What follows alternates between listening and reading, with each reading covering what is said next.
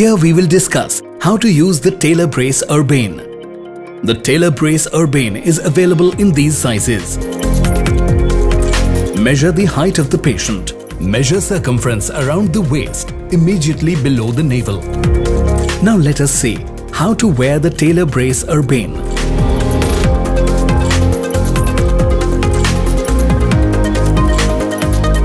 With the patient standing upright, identify the sacral vertebra S2. And at the upper end, identify thoracic vertebra T3. S2 is at the level of PSIS or posterior superior iliac spine. T3 is at the level of root of the spine of scapula. Next, locate the ASIS or anterior superior iliac spine. ASIS is a bony prominence felt near the upper end of the pelvis when seen from the front. Now identify the mid-axillary line below the armpit. Take out the splints from the pocket provided in the product.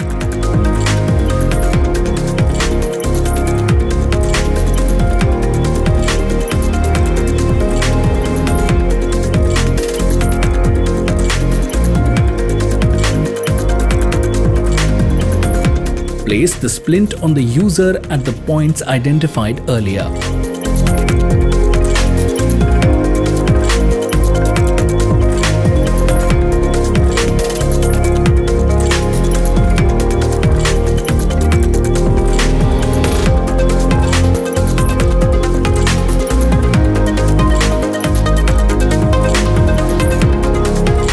Insert them back in the product. Now product is ready to use.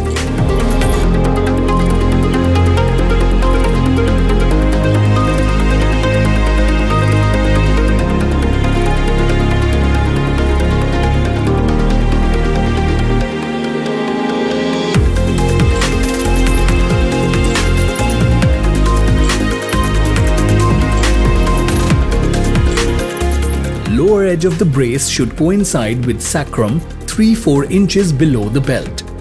Fasten the abdominal band first with the hook loop panel provided in front.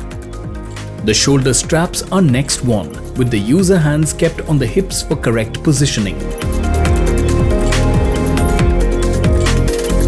The shoulder straps coming from under the armpits are crossed at the back by passing through the snap buckle provided. The shoulder straps are pulled strongly and then attached at the abdominal front panel for required immobilization. Finally, attach the thoracic strap.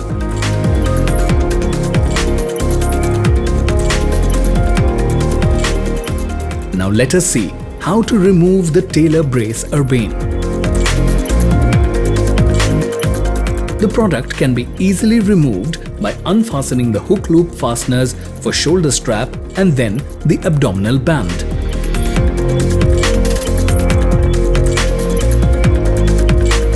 Thank you for watching.